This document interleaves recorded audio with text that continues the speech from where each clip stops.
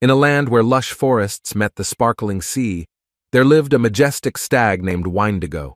He roamed the verdant woods, his antlers reaching for the sky, embodying the grace and beauty of the wilderness. One fateful day, a curious longing led Weindigo to venture beyond the forest's edge and discover the wonders of the nearby beach.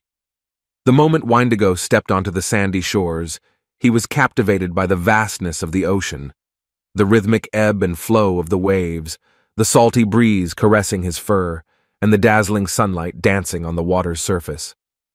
As he explored the beach, Weindigo encountered an array of peculiar sights, a diverse spectrum of shells scattered along the shore, colorful crabs scuttling across the sand, and seagulls swooping gracefully overhead. Each new discovery fueled his sense of wonder and curiosity.